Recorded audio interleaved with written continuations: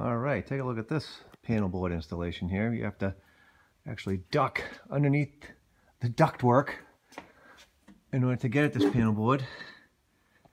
Now, all this ductwork being in the way, well, that close to the panel board, this is a violation of section 110.26A1.